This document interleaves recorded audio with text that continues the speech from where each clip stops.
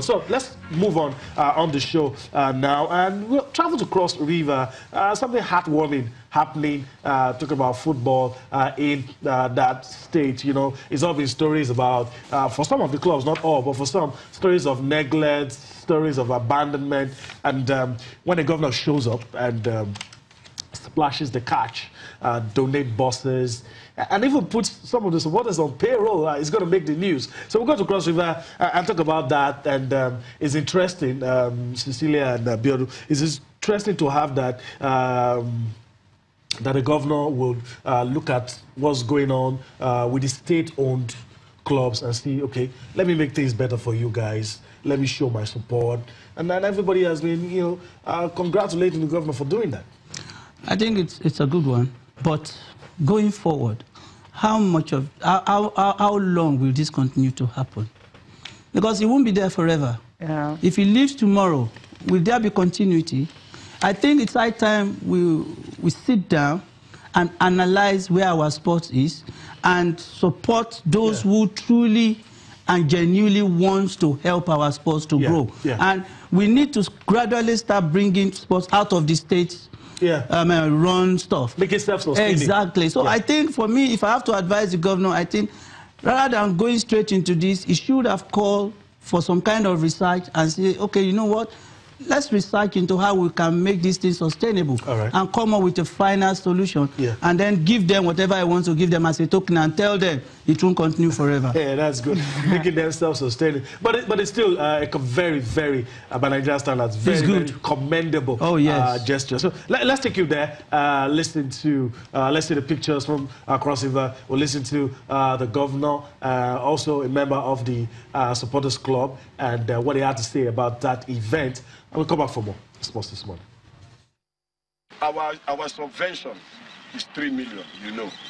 By the time we pay salaries, we have barely 900,000 left. We play about 6 matches a month. Each match costs about that 900, home or away. Because we take off referees, we take off every logistics. Your Excellency, please, sir, we are begging you in the name of God. The clubs are in debt, because we must go into the market to borrow. We ask that at least a subvention of a target 10 million, Your Excellency, will take care of the clubs. Their players are supposed to collect allowances. We can't remember when we paid them allowances. So, Your Excellency, we are begging. Also, there is no bus. These players trek. We have some of them in the Flying Eagles. They trek to and fro. Matches sometimes going to Lagos takes 3 days. Your Excellency, we need a 32-seater bus. 2 for the teams. I cannot guarantee at this point in time what the state government can do. But from Ayade Motors, I will donate one of my own personal coaster bus to Pelican. A new salary, whatever the salary is in a month, multiplied by 100, that will be the increase in the allowance that will come in as subvention to ensure that the fan club also gets our own monthly payment. And to make sure that it really brings value, we will backdate it to January 1st, so that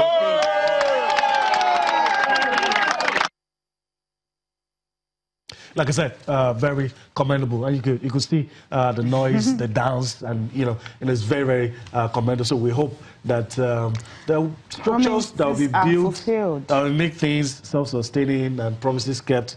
But let's leave it at that and go to women's football. Let's go to the pitch now. What's happening right there? Match day 5 of the Nigerian Women's Football League. Group A, we had some interesting result. The game between Confluence Queens and Shaw Babes, that game ended 3-2. Feast of goals there. Bayelsa Queens and Rivers Angels. No fireworks there at all. It ended goalless. Then you also have the game between Heartland Queens and Ibom Angels. 1-0. Ibom Angels beating Heartland by a lone goal. Edo Queens and Delta Queens also ending goalless in that. We'll move straight to Group B now. Just 2 games decided because more games will be played today in that one. You have the Sunshine Stars and FC Robo. 2-1 Sunshine winning.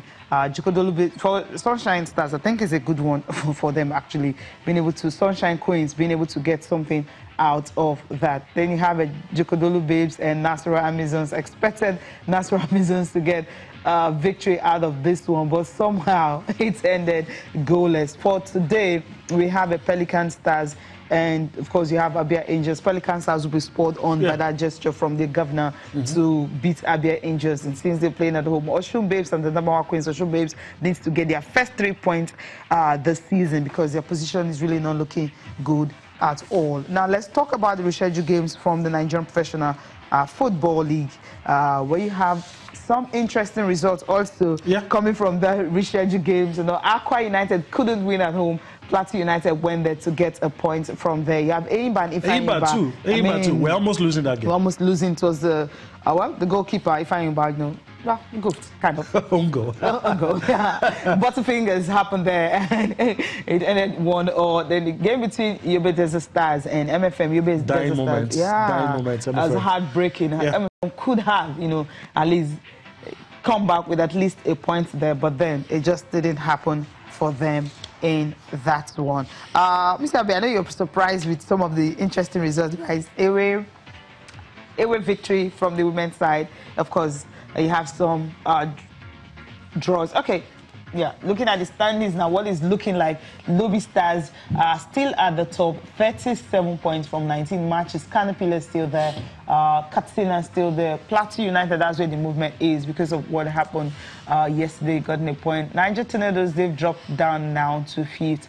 Enugu Rangers, after 20 matches, 29. Akwa United moving up slowly, but then they still have more games in hand. Eimba could have won that, but they just couldn't. Ifeanyi still 10th, and Rovers United still 9th on the spot. And relegation battle, Academy Warriors, Kwara, Sunshine Stars, and Heartland. Basically, everybody in yellow. Yeah. Everybody in yellow. Don't want your team to be in yellow. Battling. Okay. There's something interesting I wanted to get your thoughts on. Since we talked about Carlo Pilas, let's talk about this player. I know you're not based here. You probably have heard the name Junior Lokosa, a player on the domestic scene, painting everywhere red with goals. Even his improvements, his goals have even caused the national team manager to start talking about it, because every time he sits in front of journalists, they say, have you heard of the name Junior Lokosa? But do you think it's late for anybody at this stage, we're in May, to get crashed into the World Cup team? Nothing is impossible. Okay. If the manager can spot one quality he needs to add to his team right now, and he can get it in that guy is on his way to the World Cup. So that is that. But looking at our players locally, I think we still have 1 or 2 jobs to do on our players to make them a real finished product. This guy is very good. I've just seen 1 or 2 goals he scored, and all I want to look at is his technique. Yeah. And he got it. But it needs to be quickly exposed and given the right atmosphere to. Maybe the World Cup is too early. It's too early for me. Okay. All right. Let's listen to the Super Eagles technical advisor, coach, whatever you want to call him, talking about Canopilas Junior Lokosa. They will come the 21st, but it's a little early for our players because the players finish on the 19th or on the 16th, and so we cannot have them all on the 21st. So it must be a mixed team with Chan players, but could be interesting to see that also. We need good conditions for training. I wanted to start in Nigeria because in Nigeria, I think there is atmosphere. They don't know in Europe, the players who are not coming here. The big attend, the motivation of the public waiting for the World Cup and the passion will be good for them to feel that 1 week in Nigeria. Junior has been observed by my friend Salisu and my colleague who is living in Kano. And I know that he's scoring goals. I asked him, it's a good player, why you didn't take him for the Chan team? I could see him for 1 month. So he said, yeah, he was not so good in the moment in January. But yes, we will have a look also on him.